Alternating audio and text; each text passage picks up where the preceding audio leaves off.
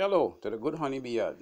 Tuesday, 31st of March 2020, and I'm here at the extracting room, and I'm going to put back in these supers which I extracted the honey from 2 days ago. What happened is I went to my colonies just now and I got a surprise.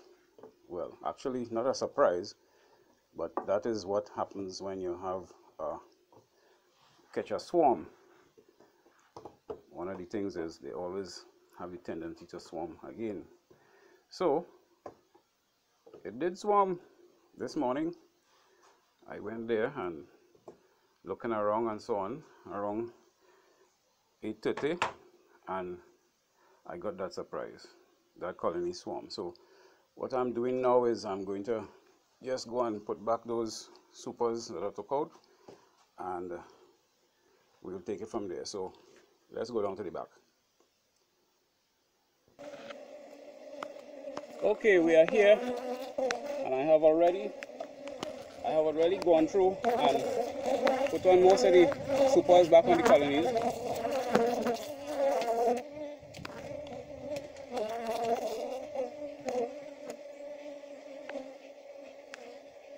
I just have these two again to do.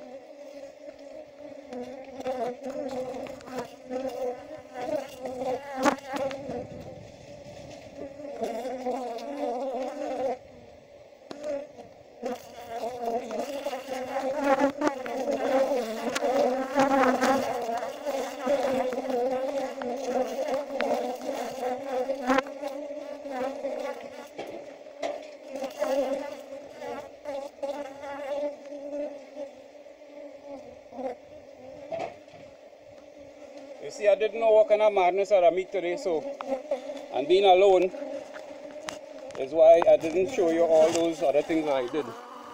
But right here, what we have is a empty super, just foundation, and I put on this box like that because I didn't want the bees to be too congested in that small area. So I have also put on that empty super to keep them until now. So what I have here is I'm going to be doing this other one here now. I can't even remember what I did here. Okay. So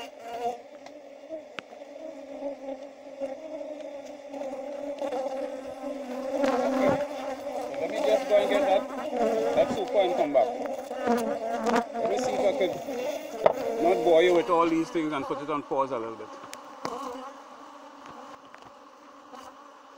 Okay, so I am back.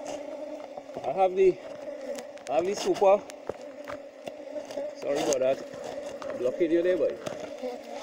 I'm just trying to rearrange this camera here.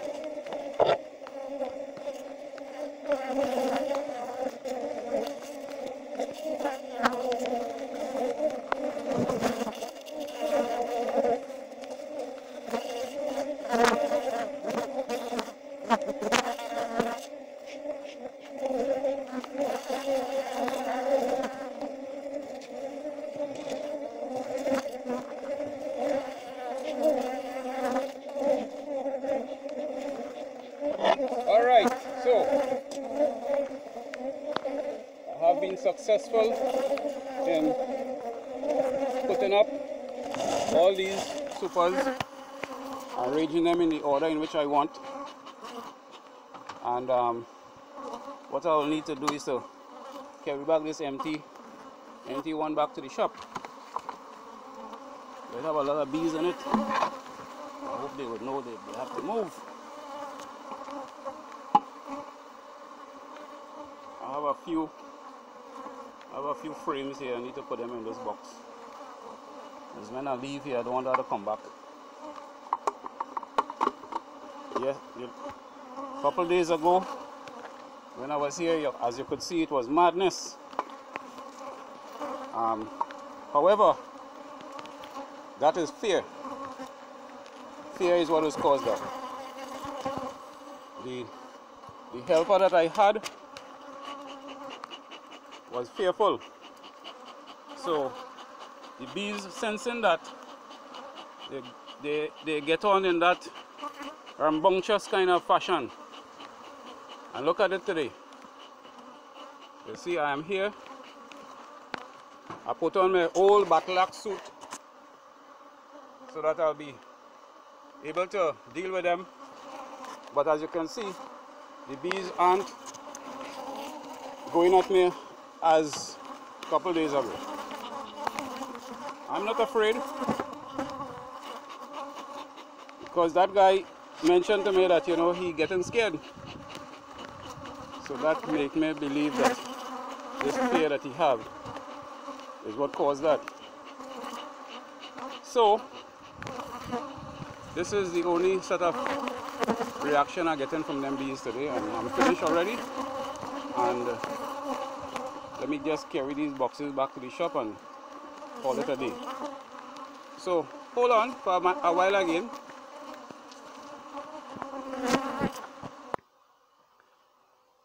Okay, so we are here.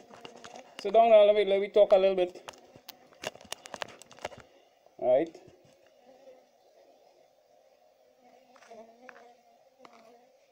Yeah. Let me just close this thing.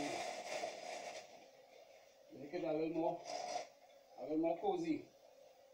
So the bees will tend to want to go to the light. And when they go to the light, I'll switch it off, and then I'll force them to go to the screen there. The one you see I pulled there just now. I'll open it up, and the bees will go outside. So this is my old battle axe bee suit from way back in the days. Somewhere in the 70s I got this suit, and in those days we had a fine time with these bees as they begin to get Africanized. So I acquired this suit. So I thought, you know, that the bees would be very much aggressive today. So what I did was bring out the battle axe suit. So I have a couple of bees around me here now. They're just looking to give me a sting here and there. How are you looking? All right, they're all up there.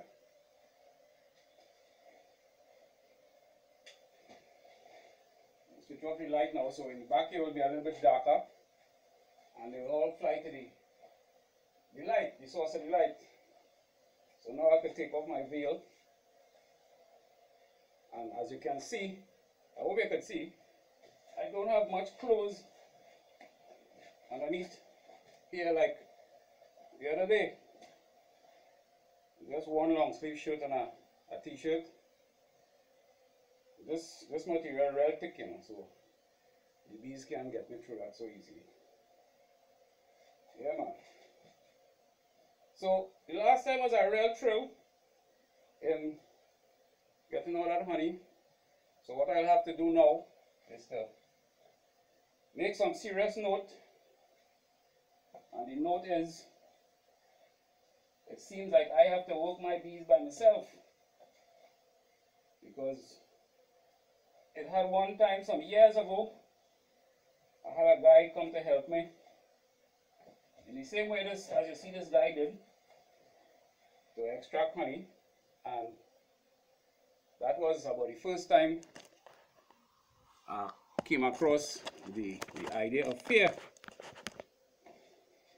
You know, bees don't like red, the color red or black.